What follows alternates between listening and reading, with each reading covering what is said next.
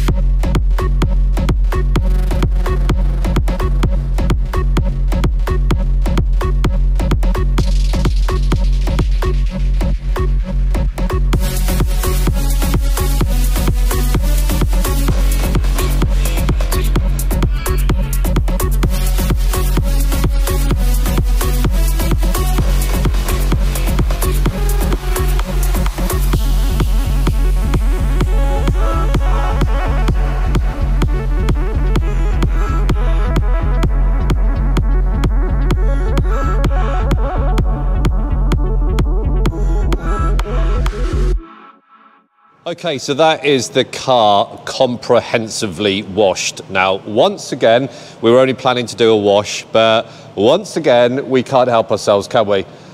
We saw all the swirls, so as you see in the video, we've done a full maintenance wash. We've done chemical decontamination, mechanical decontamination. It was the majority of a one-stage pass, wasn't it? Not paint correction, just to basically give the paintwork a bit of pop. And then we've gone round with a paintwork chemical cleaner to give a good foundation for this wax. So we are now on to really testing this wax. Okay, so Banana Cortado by HBSauce. Now, I've been a great supporter of HBSauce for a long, long time. And in fact, the majority of the Carbotix waxes have been from HBSauce. Now, this wax is a blend of waxes with natural oils, and it's also got banana oil infused. So hopefully, Karl, when you're applying this, you're going to get an orgasm, a symphony of banana smells. Okay, why are you laughing? It was the orgasm moment. Everyone likes a good orgasm, okay? So it's a nice pot of wax. It's a beautiful pour. I've taken a photograph. There's no shrinkage, there's no cracking. It's a harder wax, so it's not like a lot of these heavy solvent-based waxes that we've been using, which is really oily. It's more akin to a more natural wax. Now, I've used this for years. You haven't used this yet, have you? No, but I have used some of, obviously, Hugo's waxes in the past, and it's an experience that I would suggest that any wax lover needs to get into. Yeah, and I'm going to explain that at the end, why I think this is beyond wax. This is not just about buying a wax and using it, but I'll explain that a bit more. So we're going to reposition the camera, and we're both going to test it. I know what to expect, Karl doesn't, so you're going to get 2 points of view. There's no talk over, this is live narrative as we're doing it, so let's start. Okay, so we're going to put it on this panel just to show you the consistency now with every wax, especially this one. It is the thinnest coverage, and I keep repeating that over the videos. Okay, you don't want to waste the wax, and also any additional wax you put on, it's just a waste because you're going to be taking it off. So it's only the wax in contact with the paintwork you're interested in. So we've got a wax applicator, and as you can see, it comes off really, really easily. Now, I tend to go in straight lines, but what I've found with this wax, to sort of guarantee that thin coverage, and you're going to do yours, take a lot more time over this. A little dab goes a long, long way, and you're looking for that thinnest coverage. Nice and easy to apply, and then at the end what I do is I just go over in nice straight lines, almost like a ceramic coating, leveling it.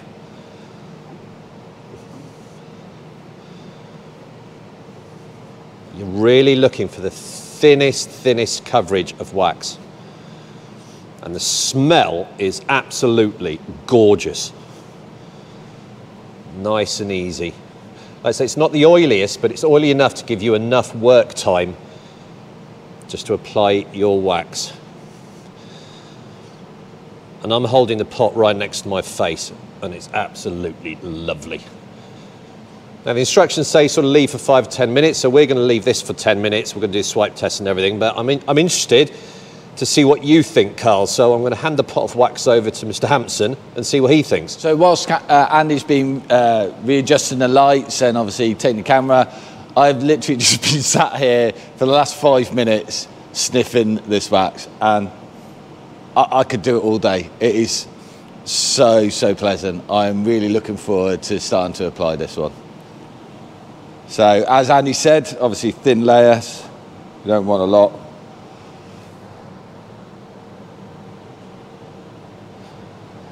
Personally, I like to just dab it around the place so it's even as much as I can, and then go into.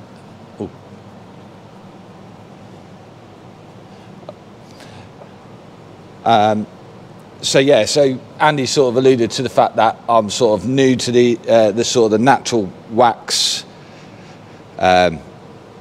sort of products,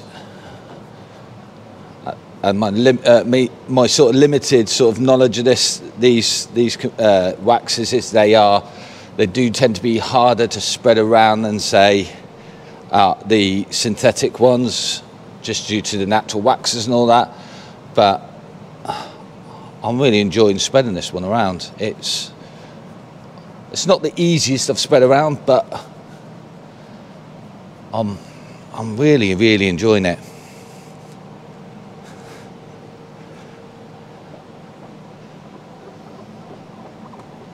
That really is nice.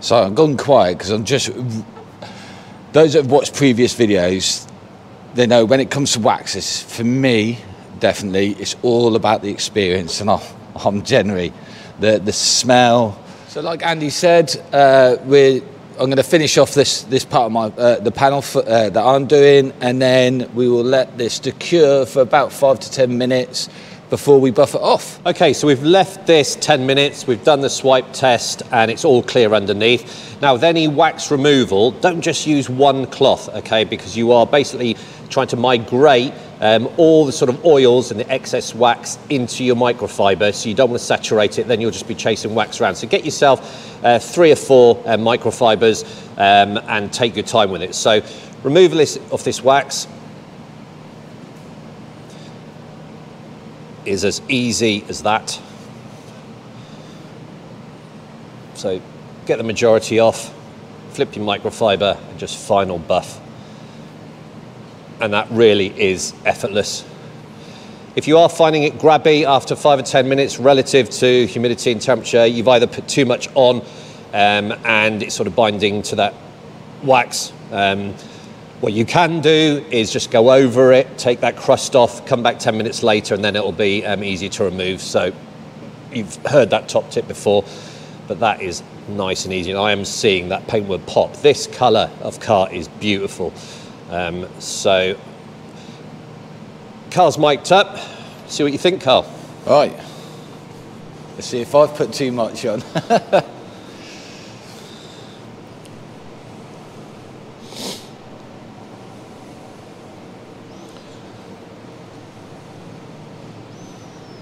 No, I haven't.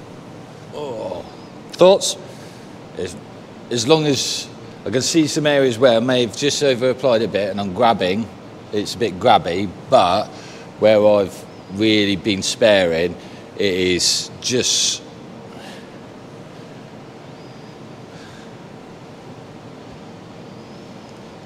gliding. Now we've had a conversation. We don't think there's any fillers in this wax. It's not that kind of wax. No. It is a show wax.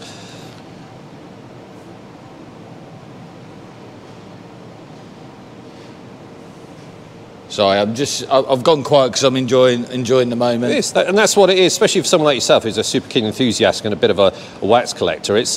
Yes, it's all about making the colour pop and applying that protection, but you, as we all know, because we've heard you on the videos before, you are looking for that full user experience, absolutely. aren't you? It's for me to really enjoy that, it has to be every element of it being an enjoyable moment for me. And yeah, I've really enjoyed this moment with Banana Cortado.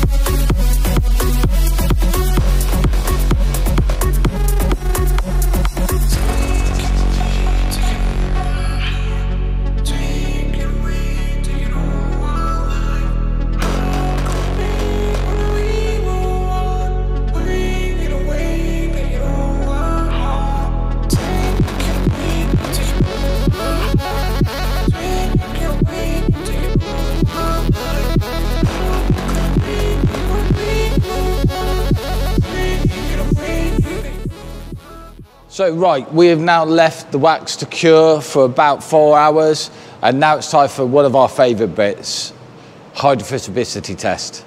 Easy for you to say. All right, so we're going to now check out the beading on our HBSauce wax. So let's get a good spray on here.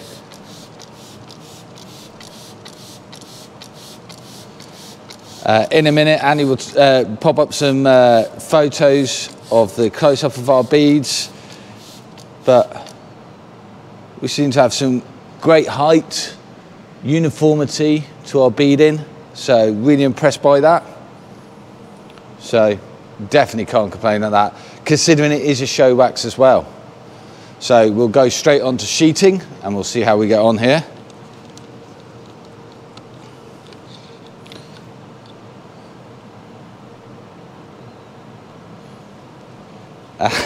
And I'm laughing again because Andy always seems to stand in that place where he's going to get himself wet. But that is sheeting lovely off the car.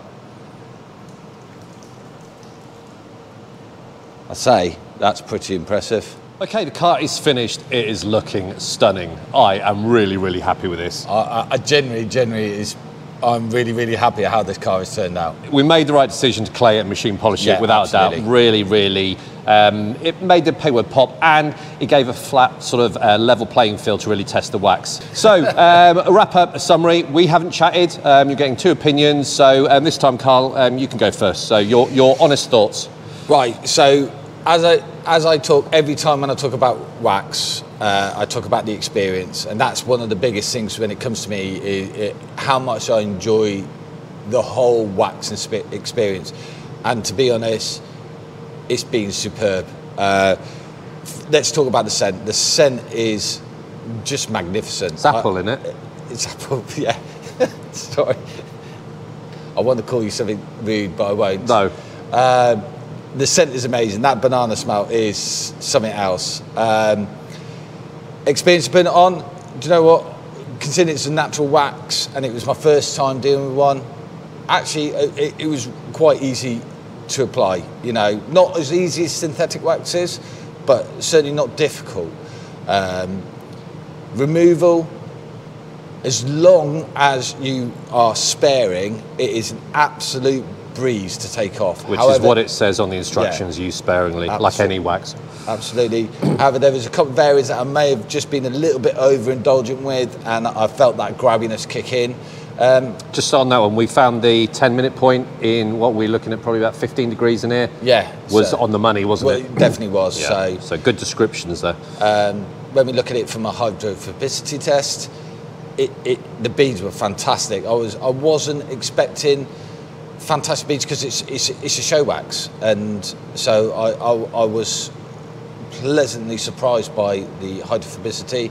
Obviously, with that being a show wax, I am not sure on how the longevity will be on this. I'm sure we'll get feedback from the owner on how long that's going to last, and we will relay that back to you. So for me, this is a wax that I would happily spend money on. For me, definitely. Good. I'm happy with that. Good.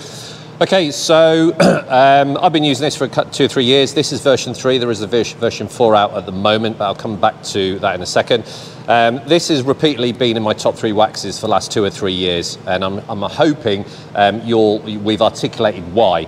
A bit of repetition of what Karl said, and the smell is gorgeous. Ease of application and removal is excellent. 10-minute cure time. Two of us pretty much got around the car in 10 minutes, and then you're then coming back and removing it, which was really, really, really good. Like Karl said, it's a show wax. However, the hydrophobicity was on a par with quite a few of the waxes that profess to be bead monsters. Now, in terms of longevity, it is a show wax, but this is a show wax on steroids because it's making your paintwood pop with the aesthetics. But I can vouch for this lasting between sort of 4 and 6 weeks on a car that I previously applied on, washing it every week with pH neutral stuff. So take care, use your products with protection of the LSP in mind, and you're getting good longevity, certainly in between maintenance washes. And I know other people have had around about 6 weeks as well, which for a show wax is really, really good. Now, some of you might be thinking where you get this from. This is where it gets a bit tricky. Now, HBS, Hugo's a bit of an enigma. He's like Charlie in the Chocolate Factory, where nobody ever goes in, nobody goes out. His website periodically goes down over Christmas because he's doing projects. So the best way to engage with the HBS community is to join their Facebook page, and I will leave a link to that in the video description. get involved with the conversation, get to know the HBS community. That is Hugo's main portal for telling you about products. Loads of specific product releases, and when the website opens, you may have an opportunity to buy this. But we're both in agreement. If you haven't experienced the HBS wax, and this is the main reason why pretty much this is the first wax review I've done of HBS wax, give them a try. Wax Nutter's a brilliant wax. Banana Cortado's a great wax. The Scorpius range of waxes are high-end waxes for quite a realistic... Beadmeister? Beadmeister is a bead monster. Yeah, absolutely. And if you want me to do any, or want us to do any of the HBS waxes, tell us which one. I've got them all, and we will quite happily do a review. So, yeah. So what we've got to do now is show you the fruits of our labour. Now this is a show wax, it's all about gloss, it's all about enhancement of aesthetics. We're going to take the car outside and I'm sure you're going to be impressed. But for a show wax, fantastic. A show wax which is going to give you longevity, fantastic. User experience, fantastic. And that is why you could call me a fanboy if you want, okay, but it's justified. The packaging, the pour, there's no shrinkage, there's no cracking. User experience, it does what it says it does on the tin. And if you engage with the HBS community on Facebook, it is a wonderful place to be, because all these waxes are poured, made, labelled, everything start to finish by one person in his wax cave in Scotland. And I love that enthusiasm, that passion. He doesn't just sell these as a business, it's a real passion for wax makers and impressing people with what he makes. Well, you can tell how much passion this man has in the fact that when you get a pot, okay, it comes in a beautiful bag, it comes in a box, there's extra stickers in there. The bag, the silk bag, the number, the signed. Yeah, it's a whole experience when you get some from HB. All right, and like Andy already said, that I've not seen a wax come out of his that has been dipped, cracked, shrinkage or anything else like that. They have all been perfect pours. So if you're a wax collector, wax lover, you have to give this man a go, because he is an absolute wax genius. Totally agree. Okay, so enough praise. We're going to have a quick spin round inside, we're going to take it outside, hopefully the sun's still shining. Really happy with this, so top work as ever. Yep. And watch out for the next video.